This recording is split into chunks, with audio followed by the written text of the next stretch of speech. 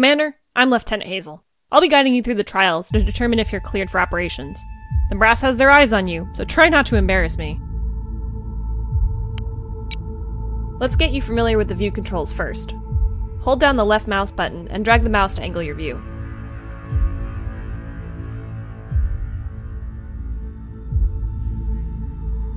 Now use the scroll wheel to zoom in and out.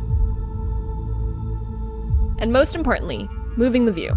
Use W, A, S, and D to pan the view. E and C will raise and lower your view in the battle space, respectively. And that's it. Let's move on to the actual interface. We're going to select one of our ships now, so sit tight. You can select a ship either by clicking on its icon in the battle space, selecting it in the ship list, or pressing its corresponding number key indicated in the ship list. You've selected a ship. Now if you want to focus your view on the ship, you can use the F key. You can also do this by double tapping the ship's number key to both select and focus on the ship at the same time. When focused, your view will automatically track the selecting unit until you move the view. This ship in particular is the Rains-class frigate. It's the most common warship in the fleets, with a generous balance of speed, agility, armoring, and some good room for a good mix of support modules and weapon systems. You'll also see at the bottom of the screen a readout of the selected ship. This is the ship information bar, and it's a list of the status of modules, weapons, current orders, and the general posture of the warship. This window is the damage control status board, and it'll be one of the most important items when in battle, as it shows the condition of all modules on the ship as a color gradient. Green means functional and undamaged, while red means heavy damage. A destroyed module or weapon is indicated in gray. Damage control is a whole can of worms, so we won't be covering that for now. Let's move on. Next, the mount status display. This shows the status of all external mounts on the hull, which could be weapons, defense systems, or utilities. Currently, all of our mounts show green with a black slash, indicating they're operational but idle. If you're ever confused at what a color or a symbol means, you can hover over the color status icon with your mouse to see what's going on. Lastly, we have the posture controls. These define how the ship will operate. From here you can control maneuvers, which sensor systems are enabled, and toggle specific defensive systems. Right now I've disabled most of these so we don't toggle something by mistake, but we'll go over these systems later. So you know how the interface works, but what about issuing an order to a ship? The ANS Small Beginnings is reporting that their drives are online, so we'll get that frigate into a nearby position. Select the ANS Small Beginnings and open the action menu by right-clicking anywhere in the battle space.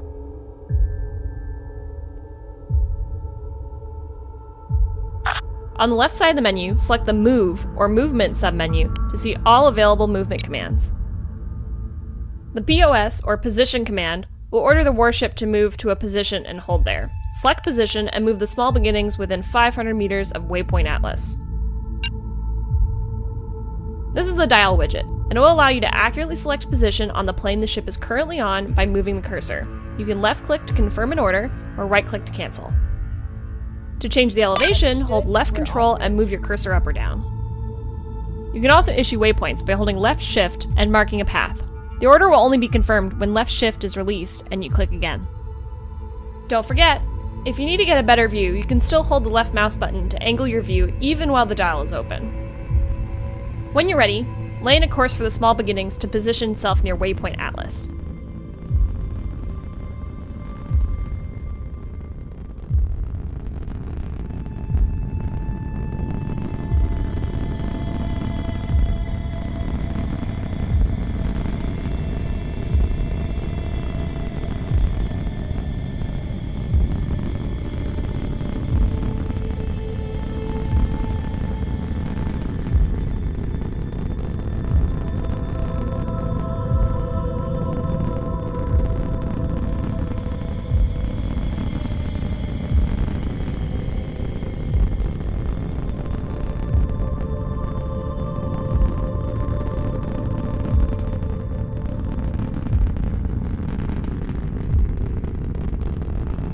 In the future, you can also use the M key as a shortcut to issue Move to Position orders.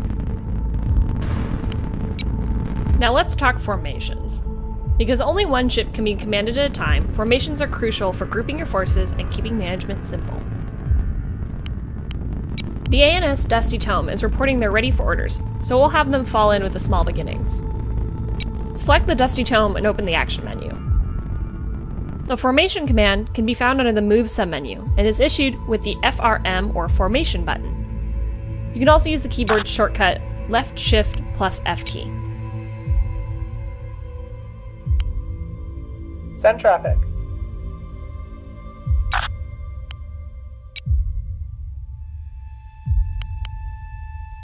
We first have to designate a ship as the guide ship. This ship will be the actual leader for the formation, and all warships following the guide ship will try to copy their current orders. Select the ANS Small Beginnings to mark it as the guide. Next, you'll need to designate a position for the Dusty Tome to take up in formation. The dial functions exactly like the movement command, but it's relative to the guide ship. Pick a position for the Dusty Tome to keep station on. Aye, aye. The Dusty Tome will move into formation, and they'll try to follow the guide ship as best they can. If the guide ship is moving when the ship is ordered to form up with it, the guide will automatically slow down to allow the other ship to catch up. You can have as many ships as you want in a formation, but keep in mind that there are drawbacks to having a lot of closely packed ships, beyond white-knuckled helmsmen. Spacing is key, and sometimes you need to split up. Ships near each other create a larger radar return, making stealth and evasion more difficult and allowing the enemy to detect you at a longer range. But we won't go over sensor coverage just yet. You can see the structure of your fleet and its formations in the ship list, which dynamically updates to show which ships are in formation with each other.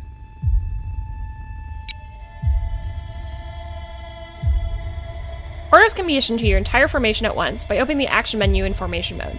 This can be done by using Left Shift plus right click with any ship in the formation selected. The Action menu will indicate it's in Formation mode by displaying the number of ships the order will be delivered to. For Formation mode, don't worry about which ship you have selected, as the order will be delivered to all of them. Easier that way. Movement orders are a special case, as they will always be routed to the guide ship, and the whole formation will follow them. Now let's get the whole formation moving in a direction. The Drive Course command, found in the Move submenu as the CRS or Course button, will order a ship or formation to travel in a certain direction indefinitely. Select the Drive Course command now. Do not issue the order just yet. When it comes to picking directions in space, you'll use the Sphere widget. It's similar to the Dial widget from before, but allows for choosing directions more uniformly. It can be a little tricky at first, so take your time and get a feel for it. Moving your mouse cursor around will position the target on the surface of the sphere. By holding left control, you will log the direction and be able to change the radius. This is useful for weapons, as you'll see in a later lesson, but for choosing a course, we really only care about direction. Know that the cursor will remain on one side of the sphere, even if you pan the view. The initial side is determined by where your mouse was relative to the ship when you first opened the widget.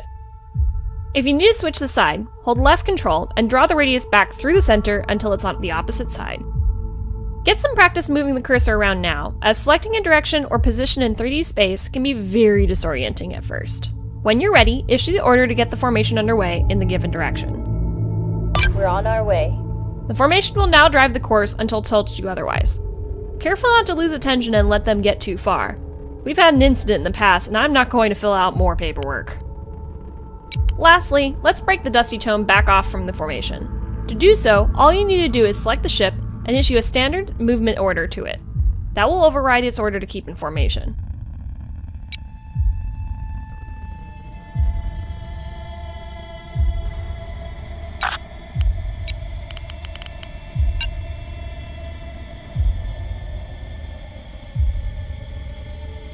Aye, aye. Proceed. Well, congratulations! That completes your first lesson in maneuvering ships in the battle space. We'll cover more advanced topics like weapons employment and tactical view in the next lesson. I'll see you back at the Academy.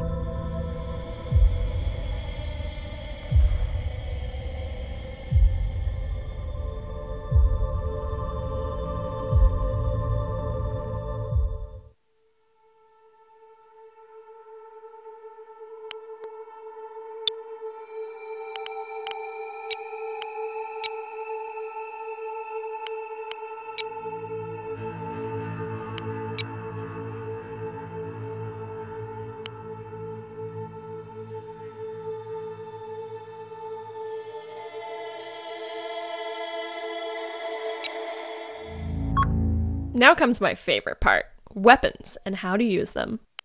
Don't worry about that red contact over in the distance. It's a decommissioned frigate that's been tugged out here for target practice. Before we get to weapons, we need to learn about the tactical view. You can switch between tactical and normal views by pressing spacebar. The view controls here are the same as before, but you can zoom out much further and get a better idea of the situation in the battle space. Take a moment to look around now.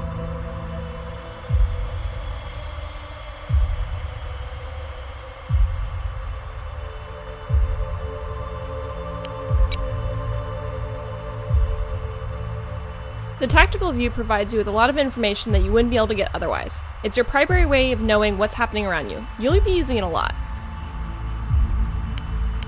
The range plane shows you both elevation of targets and their distance from a given point. When no ships are selected, it sits at the center of the battle space. Select the small beginnings now to see how the plane changes. Send your traffic. Take note that the range plane moved to center on that ship. It'll also track with it. All ranges will be indicated relative to your currently selected ship. Notice how the line from the enemy track to the range plane has a slight curve. This is because elevation and range are not directly related, so the contact's distance on the plane must be projected onto a sphere. This layout makes it easy to determine the range of a target by looking at the position of the plane relative to your selected ship's capabilities. The dotted lines represent maximum ranges of your ship's systems. Red indicates offensive range, blue is sensor range, and defensive systems are green.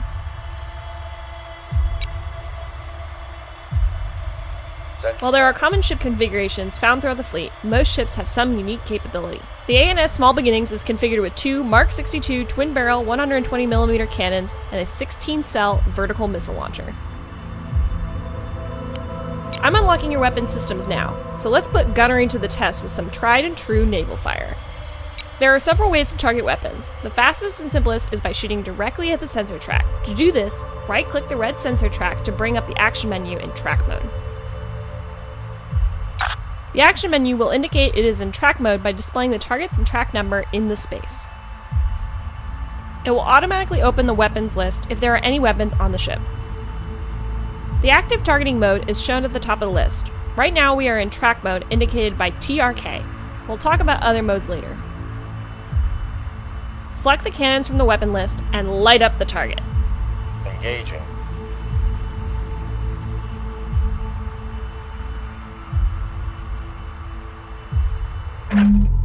Definitely seeing some hits there. Looking good.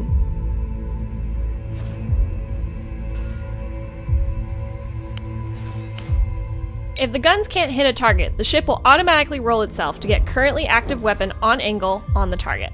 This is called unmasking. Right now you'll notice that our fire is pretty inaccurate. This is because our targeting solution isn't using a fire control lock. The red dot jumping around near the track shows where our sensors think the target is. Let's improve our targeting accuracy by locking the target with our bullseye fire control radar, located on the top of the ship. To do this, right-click the track and select the LCK, or lock, at the top of the action menu. You can also use the X key keyboard shortcut.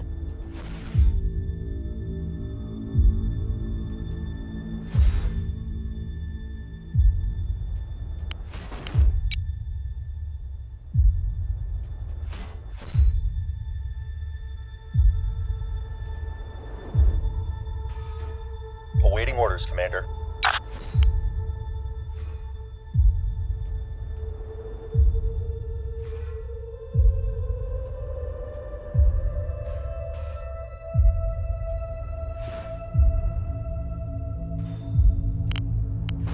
Locking target. Notice the new icon on the target. This indicates that the target is locked on and is providing much better accuracy and increased update rate on the target. Remember, not all ships have fire control radar, and you'll only be able to get a lock with ships that have them equipped.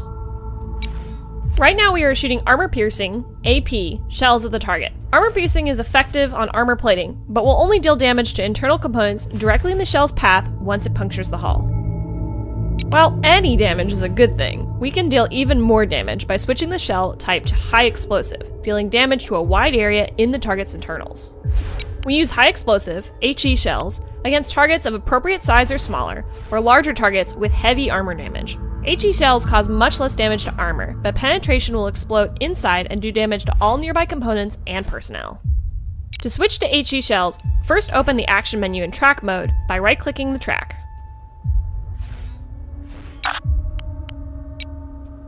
In the weapons list, next to the cannons entry, click on the ammunition icon to open the ammunition list.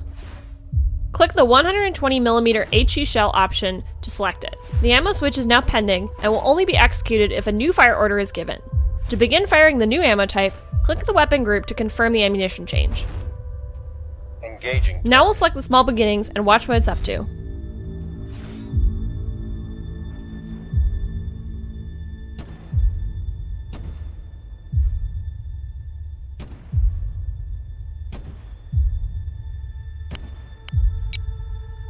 The mounts display shows the ship's cannons are firing and cycling. When the yellow bar is filled, the cannon will fire again. We can also see that the fire controls radar is solid green, indicating it's active and it has an active lock-on.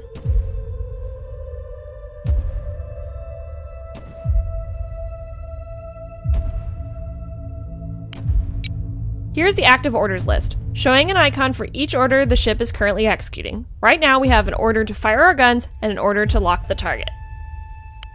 Have the small beginnings hold fire and break their lock-on by right-clicking on the order icons to cancel them. And that's the basics of gunnery. The key thing is to know what ammunition to use, especially as your target takes more damage to warrant the big stuff. But what if you don't have a sensor track?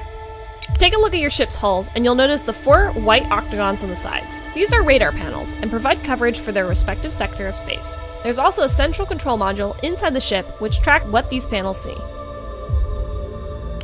When panels are damaged or destroyed, you'll lose coverage in that area. Similarly, if the radar controller is destroyed, you'll lose all coverage in all directions. Obviously, fighting blind is not a good thing. But that won't put you out of the fight just yet. Direct fire weapons like cannons can fall back on visual targeting, where the crew will provide targeting data to your guns using onboard optics. Some weapons like missiles can't do this, however. I've ordered your crew to disable the radar. Take a moment and observe what happens. You don't want the first time you're operating without radar to be the real deal. With sensors disabled, you will now see visual contacts when you have one of your ships selected, and nothing when no ship is selected. Visual contacts are only useful to the ship that actually sees the target, unlike the sensor track, which was shared across all ships. If you don't see anything, you'll need to move within visual range, about 3,200 meters. I've created a marker in the general area for your reference. That won't happen in actual battle. You can fire on visual contacts the same way you did with the sensor tracks. Use visual targeting to fire at the target ship with the small beginnings guns again.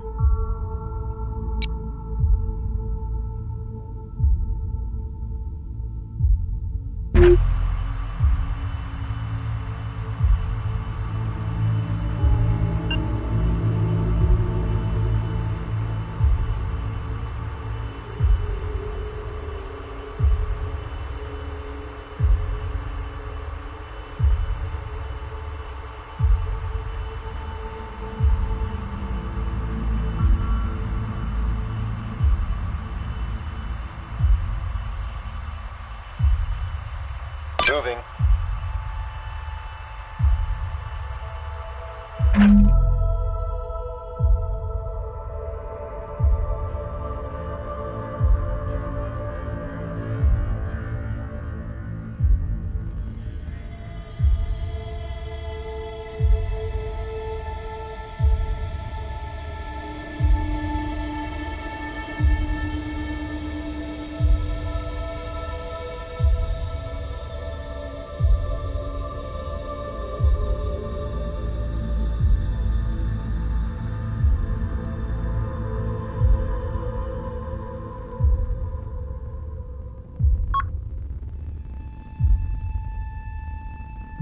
Standing by.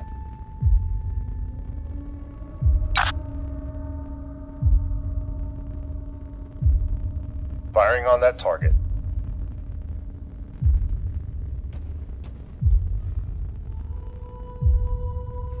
In a situation like this, you can imagine things are not going too well for you, but you'll at least still be a threat, so don't feel too cut up if your sensors go dark. Now missiles.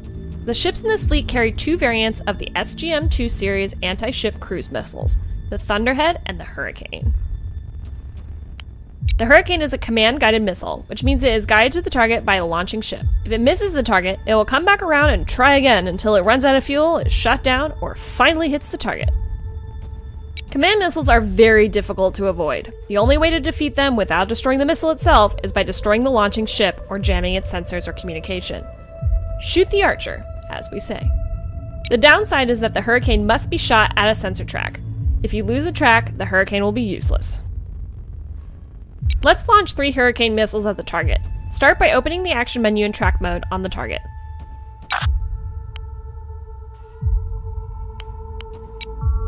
Now select the SGM-225 Hurricane with the weapons list. This will queue up a single missile shot at the target and leave you with an active track selection widget. Multiple missiles can be fired with a single order using the left Alt key. Hold the left Alt key and click on the target to add 1 more missile per click. The number of queued missiles is shown next to your mouse cursor. To issue the order, you can either click the left mouse button with the left Alt key released, or you can press the Enter key. Launching missiles. Once you've issued a launch order, you'll notice the mount status display will show the number of missiles that are being spun up for a launch. It takes time between when the target is selected and when the missile actually leaves the ship. This warm-up time is when the weapons control system brings the missile online, checks it for errors, establishes a reference frame for the IMU, uploads the target package, and more. Programming time varies by missile type, with more complicated missiles taking more time. The number of missiles that can be warmed up and programmed at the same time is referred to the ship's maximum salvo size, and it varies from ship to ship based on its configuration. These 2 frigates each have 4 channels, so 4 missiles can be fired at a time. Missiles are one of your most limited and precious resources, second only to the ships themselves. They are extremely powerful, but extremely scarce. You'll need to know when to use them, as it can't be replenished under normal circumstances outside of a port. A frigate like the Rains will be crippled by only 2 or 3 missile hits, but in a real fight it will often take more than that to penetrate an enemy's point defense, which are a serious threat to Hurricanes as they tend to fly in a direct path. The ANS Dusty Tome is carrying a different missile loadout. Select the ship now so we can take a look at it. Ready. This frigate is carrying Thunderheads, an active radar-guided missile, which means it carries its own method for finding targets, allowing it to seek targets by itself. It can be targeted in the same way as the Hurricane missiles, but once it has left the tube, it's entirely autonomous. When it reaches the end of its path, it will activate its onboard seeker and begin searching for a target. The greatest benefit of active missiles is that they can be sent on complex waypoint paths, allowing for multi-angle strikes and even hitting targets behind asteroids.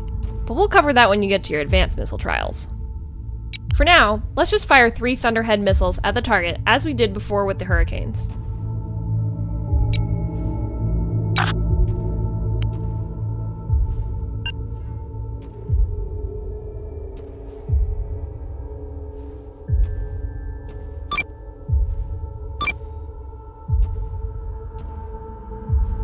Missile tube clear. As easy as it is to use active radar missiles, there are some downsides to their operation. The first is that the missile must find a target within the cone of its seeker in order to track and kill it. This makes evasive maneuvers such as course changes an easy way to defeat active missiles fired at long range, especially against fast-moving targets. The second shortcoming is that active seekers are easy to decoy with chaff and other countermeasures, meaning more missiles need to be used in order to score a hit, as active missile radars are particularly sensitive to jamming and decoys.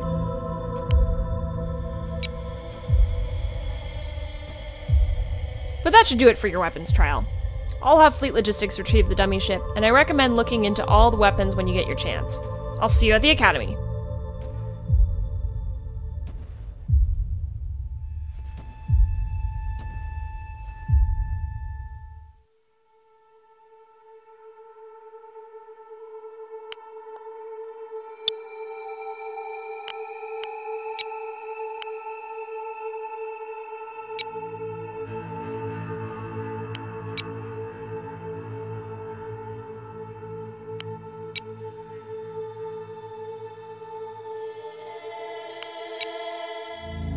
Alright, ready for something really nerve-wracking? For as long as you're out here in space, it's inevitable that you're going to take a few hits over the course of your career. In reality, the odds of us coming out unscathed of an engagement are exceedingly low. If you want to stay fit and combat effective, you're going to need to learn how to repair damage. Let's begin. To start, select the A and S Small Beginnings. I've had my boys set up some simulated scenarios for us to cover. Just stay cool. You'll start seeing some damage come up. For the purpose of this training exercise, I've just simulated damage in 3 of the Small Beginnings subsystems: Mount 1, the main radar controller, and the Combat Information Center. In the ship list, you'll notice a number of new icons have appeared. The orange number indicates the number of damaged components with active debuffs, which affects the performance of those damaged components. If there's a fire, it will be indicated here. Obviously, a fire in an enclosed space is a serious threat to ship's survival. It'll slowly damage the ship over time, and it'll also slow down the working speed of damage control teams. This red number indicates the components have been damaged to the point where they are no longer functional. This also includes components which have been completely destroyed. The red chevrons indicate the ship's command system are not operational, meaning they are no longer receiving any orders. Open the action menu to see what it looks like. The text at the center of the action menu will display "Not Receiving" when a ship can't receive orders. This is because the CIC, or Combat Information Center, has taken critical damage. You may have warships with backup command systems that allow maneuvering orders to be carried out while the CIC is disabled. This allows you to get your ship to safety and effect repairs. However, this ship isn't fitted with that. Going back to the ship's status display, we can see the damaged components and their locations. By clicking on the status display, we can open the damage control board. Do so now.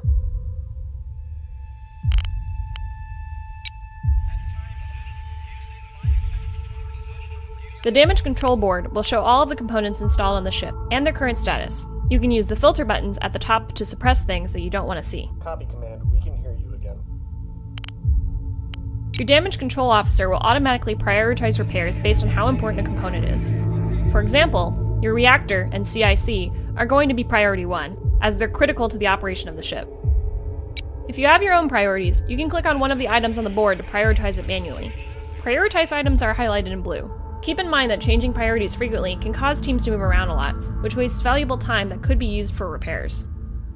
Damage control teams are stationed in a DC locker and will move from there when damage is taken. It'll take time for repairs to start, as the teams need to get themselves and their tools to the casualty. You can see the progress of the damage control teams by the gauge filling up on their token. Hazards like fires are their first priority, before they'll begin repairing actual damage, as these can deal damage over time. The important thing to remember is that once a component has taken damage below 90%, it can never be fully repaired back to 100%. Maximum repair is 10% more than the lowest integrity level the component had at the time of repairs. We'll let your teams work before we continue.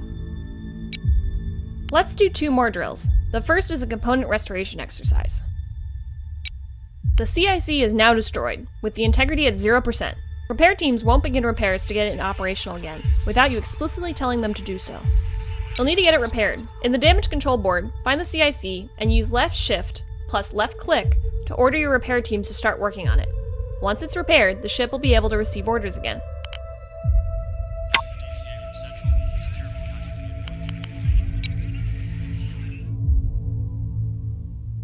This must be done manually, because restoring a component is a time and equipment-intensive process. The equipment to do so is stored in the DC locker, and each locker only holds enough materials for 1 or 2 restorations. Although the CIC is disabled and this ship can't receive orders to move or fire, you will always be able to prioritize damage control to attempt repairs. But this means that your repair teams are extremely vulnerable. They're moving into parts of the ship that are actively taking enemy fire and could very well be killed. If all the personnel on a team are killed in action, you'll lose the team completely. If you run out of repair teams, you won't be able to repair at all. You can't replenish teams outside of a port, so keep that in mind. We'll wait for your teams to finish their work, then we'll continue.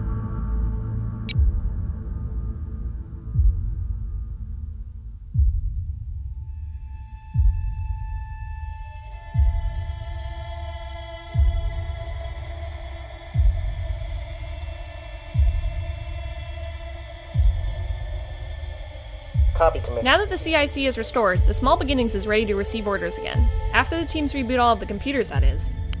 Lastly, we'll do something a little dangerous, a catastrophic scenario. Most component damage is localized, and will only affect the part of the ship where the damage was received. On the other hand, catastrophic scenarios are situations which, left unchecked, will eventually take the whole ship down. These situations include reactor overloads, magazine explosions, and fuel line fires, just to name a few. Your repair teams will automatically move to prevent catastrophic damage, so there's not much you can do except watch. Just get a feel for what it will look like. Your damage control officer will always prioritize repairs for a situation like this. The ship's survival always comes first. Notice the flashing warning icon in the ship's list. Below the icon is an estimated countdown before the situation gets out of control. If you don't know what's wrong, you can hover over the warning icon to see a tooltip.